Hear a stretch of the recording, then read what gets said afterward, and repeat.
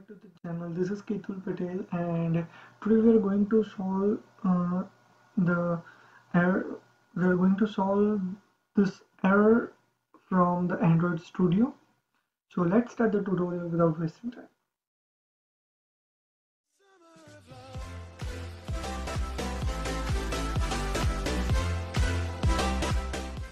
So here I am in Android Studio, and when you run your emulator, you will you get the warning like ignoring invalid parameters detected in function.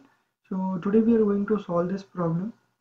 So for this, what we have to do is we have to go to the tools on the top and go to the AVD manager. Now here you will get the list of virtual devices which you have installed and downloaded. So what you have to do is go to the device which you are using. For my case, I am using this one, which is the Oreo version. And what we have to do is go here and wipe the data and click yes.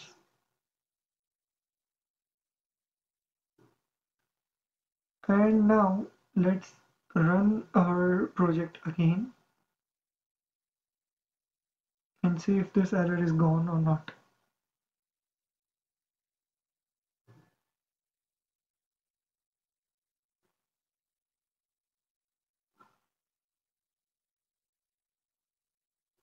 So you can successfully see that after doing that in the next build, we are not getting that warning. So this is how you can solve that warning in Android Studio. So if you have any doubt, you can comment down below, and if you like the video, press like button, subscribe to the channel, and stay connected for more of the tutorial. Thank you for watching.